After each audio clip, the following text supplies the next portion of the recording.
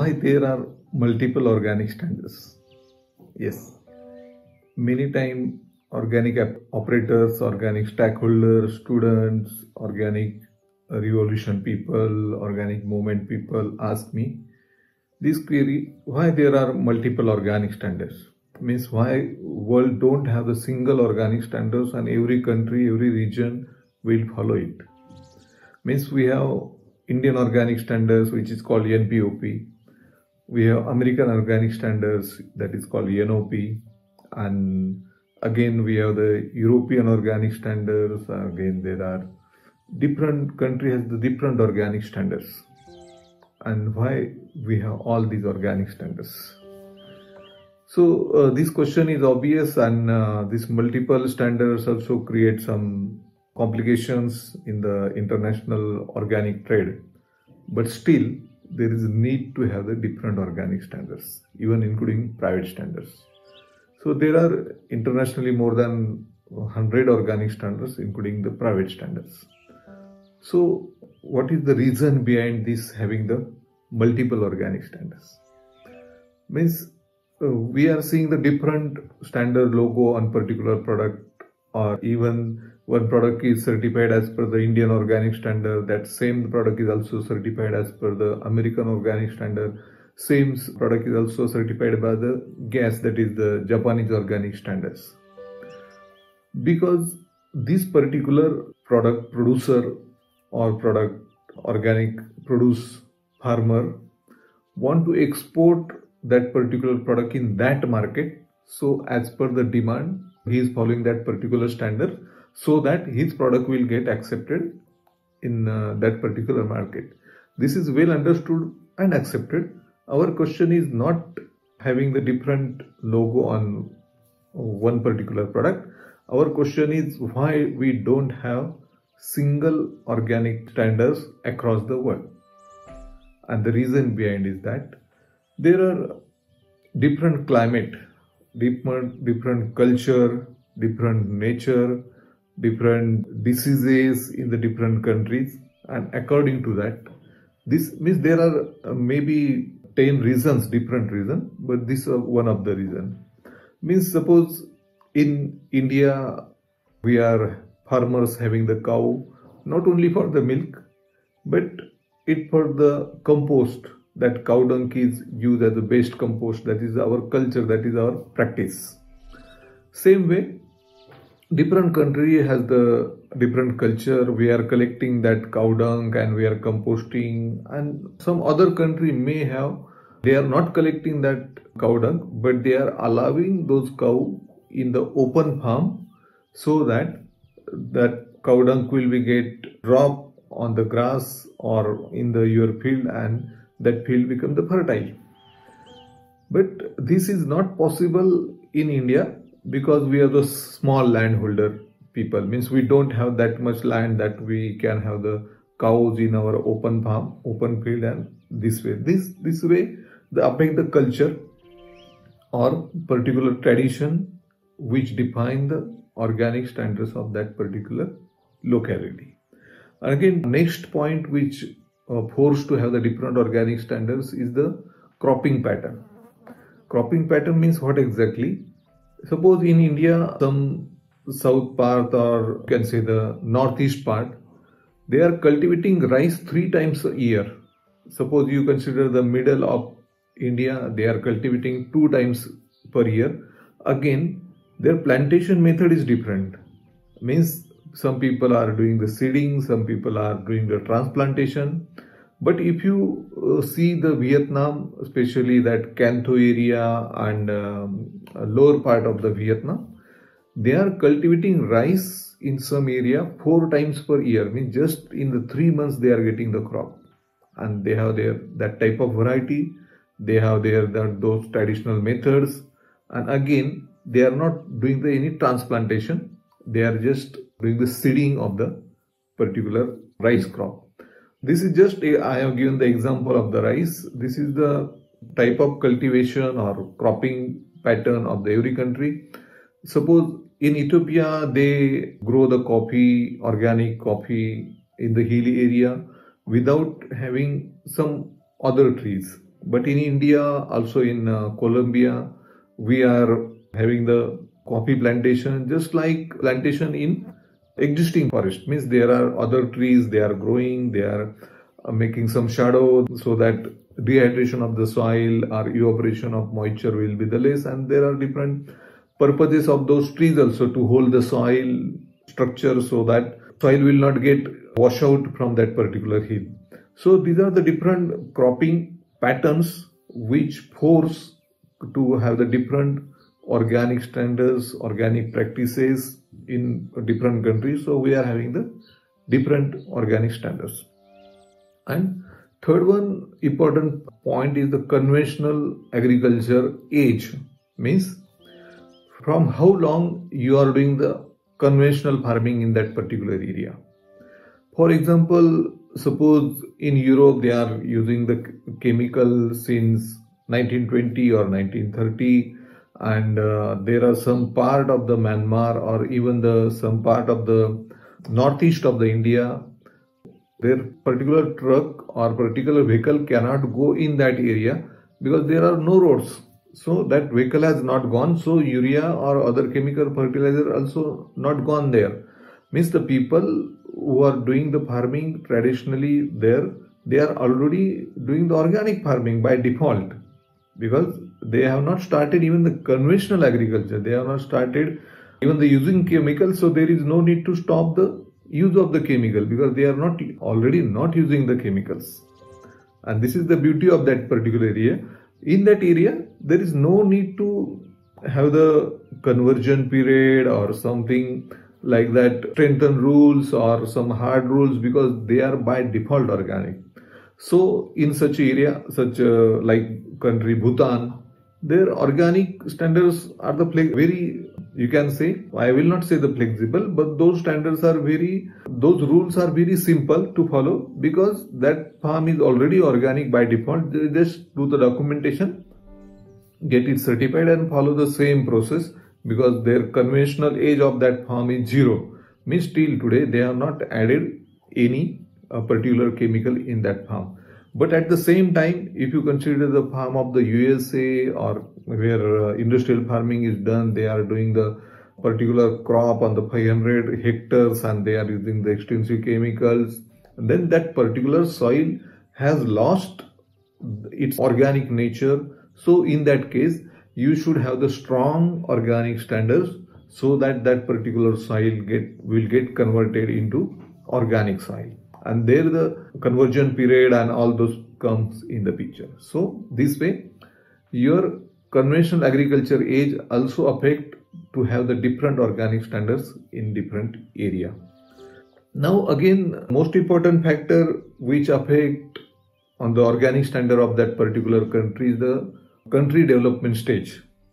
Means suppose in the developed country, they are getting the good price for their produce, so they can spend more on the organic standard following, organic documentation, organic storage and all those things.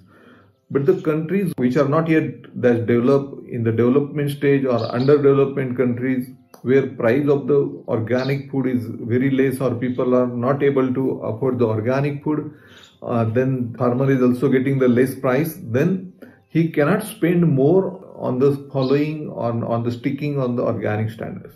In that case, you should reduce the certification cost. You should allow some flexibility in the packing and storage and all those things. So we have to modify the organic standards for that particular underdeveloped country.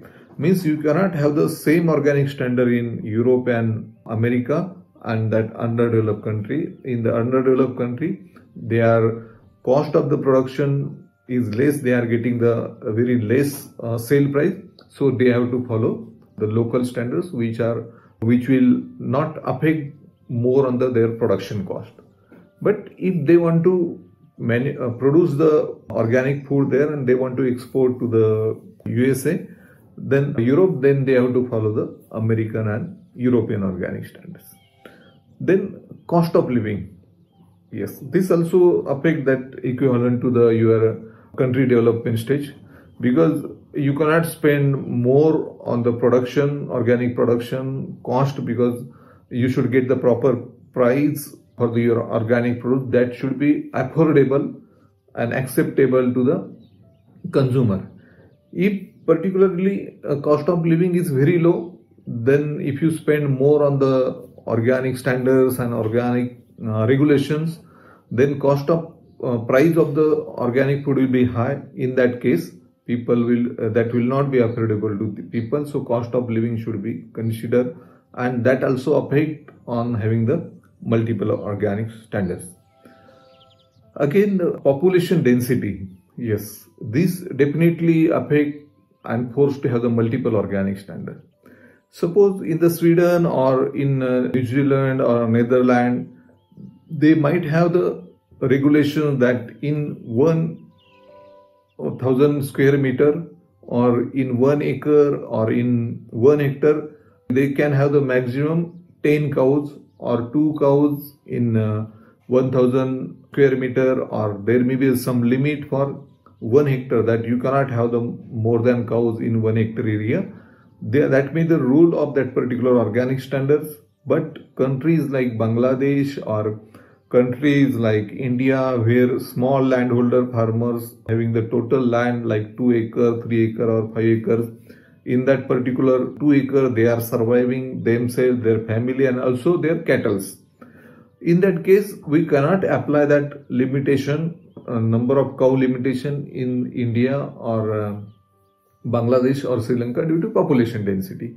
So this population density force you to modify the Indian organic standards as per the Indian population density, and that has to be done and implemented in the Europe as per the local population density.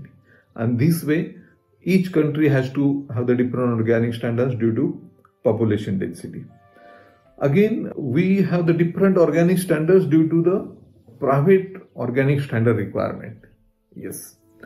Before how private standard affect on the different organic standards, we need to add the what is meant by private organic standards. See, NOP or USDA or European Union or NPOP, all these organic standards are governed by the particular government of that particular country or region. But suppose one small corporate company, organic farming company, or one particular group of the people want to have their own organic standards. In that case, they can form their own organic standards. They can take the guideline from the IFOAM family of standards. They can have their own organic standards.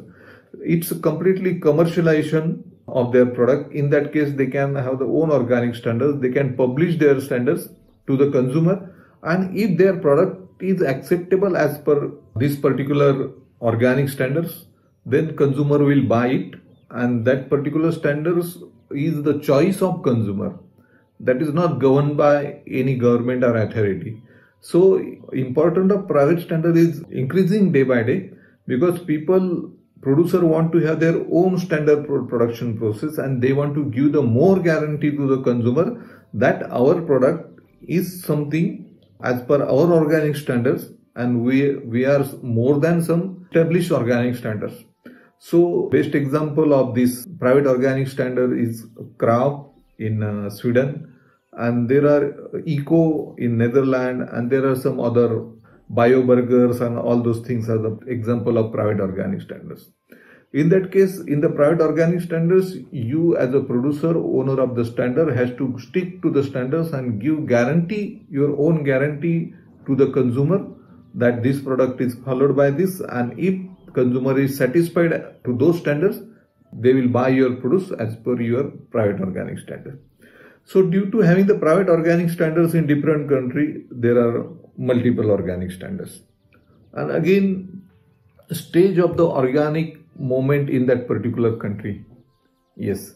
Suppose organic is new in that particular country, they at the start of the organic, then you cannot have the more strict organic standards. In that case, again the role of the government comes. Suppose any particular country has the low developed agriculture developed, and their produce has the low price, and government has their own thinking that they should follow the natural farming, and their organic should be more natural than the combination of some technological processes, and they are not accepting technology. They are just want to go by the environmental rules and all those things. In that case, that country government may influence the organic standard of that particular country. And again, development stage of the organic movement means what exactly? Means how organic revolution is going in that particular country. How people are demanding the organic standards, how people are influencing the organic standards, how they are demanding the modification of the organic standard, how much organic they have understood by themselves at the political level, at the economical level, at the farmer level, at the trader level. So all these people will influence the local organic standard. This way, development stage of the organic also affect on the what organic standards should they have. This way, all these factors, 8-9 factors affect on the organic standards and forced to have the multiple organic standards in the country. Now, the most important point you should understand in the organic sector, there is a harmonization between the organic standards. What is exactly mean by the harmonization of the organic standards? Means what exactly? That one farmer is producing organic fruits in India as per the Indian organic standards, but he want to export that particular fruits to the Europe. Then European Union should accept that fruit on the basis of the Indian organic standards.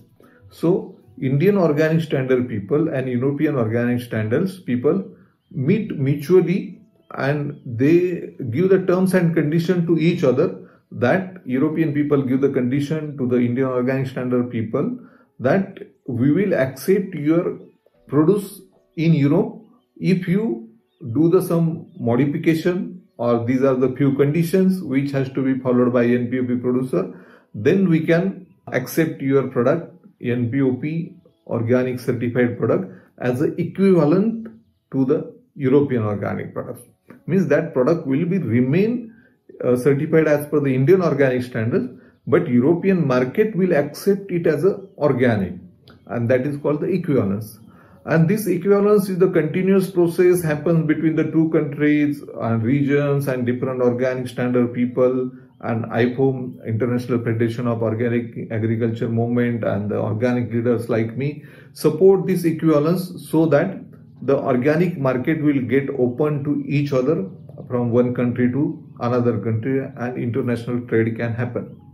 So this process of understanding and accepting and request the modification, adding the conditions to each other and come to some conclusion, this is called the harmonization of the organic standards and acceptance of each other's organic standards in each other's market. Similarly, suppose one particular fertilizer which is approved in the organic farming as per the European organic standards, NPOP, that Indian organic standards, can decide whether that product should be termed as organic in India or not as per the harmonization process. This way, there is a need of multiple organic standards in the country. We cannot avoid that. We can't have the one organic standards, because that will be the very tough to follow for some regions, and that may disturb the organic movement and may affect the organic market, and there will be the less availability of the organic food. So we don't have the choice other than having the multiple organic standards, and solution on the multiple organic standards is the harmonization of the organic standards, or harmonization of each other's market and accepting each other's standards on the basis of particular condition or particular understanding. And this is the beauty of having the multiple organic standards, and this is a very interesting topic today we have covered.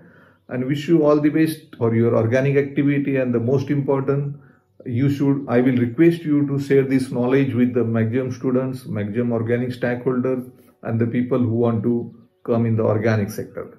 And this knowledge will help to move our organic movement, and this will guide new startup people on the various aspects of the organic. Thank you and all the best.